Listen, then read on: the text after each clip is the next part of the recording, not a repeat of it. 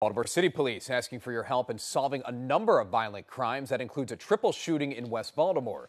Paul Gessler in your corner, new details on who detectives are now searching for tonight.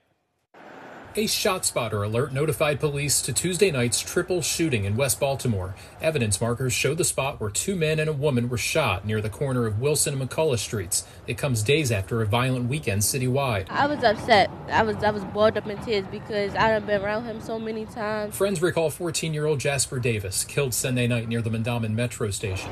Police believe they've identified the shooter, a 15-year-old, for whom they're still searching. They're also looking for 37-year-old Dominic Presley, who they say walked into a home on Loyola Northway Saturday and opened fire. One man was killed.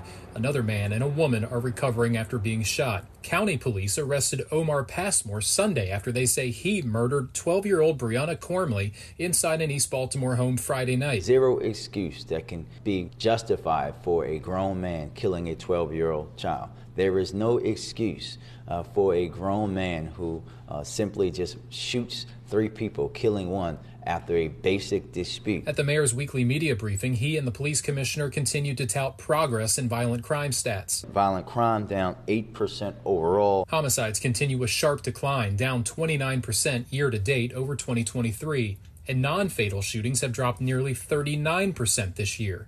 City leaders praised the public for their help in identifying Passmore and obtaining arrest warrants on others. Without your help, we would not have been able to close these cases. Even if the suspect is your son, is your brother, is your father, let us know so that we can bring some sort of closure to those families. We learned Wednesday a weapon was recovered when police arrested Omar Passmore. Anyone with any information about the whereabouts of either Dominic Presley or that 15-year-old wanted in the murder at the Mondawmin Metro is urged to contact Baltimore City Police detectives.